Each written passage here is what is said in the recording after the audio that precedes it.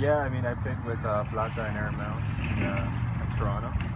So, and I mean, I follow the team, you know. So I know it's a good group of guys on and off the field. Now that I'm here, that's what I'm getting to. So they play great football. You know, they like to keep the ball, and I think that's my style. So I'm excited. Did you embrace the nickname Silva Plata? No, not yet. Could be a good combo. How do you think you fit in with this team, though? Well, I mean, today was my first session. I'm integrating. Haven't really done any a session or anything, but you know, I was looking at the training session and it looked fun. It looked competitive, intense, and you know, I'm up to the challenge. How healthy are you right now? We're still talking with the trainers. Like I said, today's my first practice since my groin injury.